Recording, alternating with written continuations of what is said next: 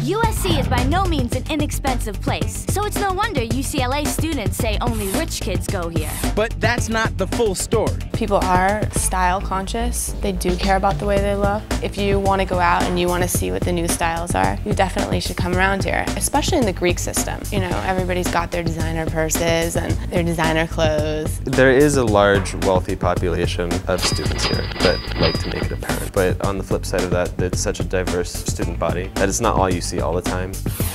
USC also has a ton of foreign students. Although some say they stay segregated in a separate dorm. And because it's in La La Land, there are lots of beautiful people walking around. There are a lot of hot women that go to school here. It's vitamin C for the eyes. When you walk and you see them, and as it gets warmer and they start wearing the hippest, sexiest thing you could possibly imagine. There are a lot of really, really hot boys on this campus, but a lot of them know it. It's kind of too bad. Hopefully they'll grow up someday and be really hot and really cool and nice, but they aren't really right now.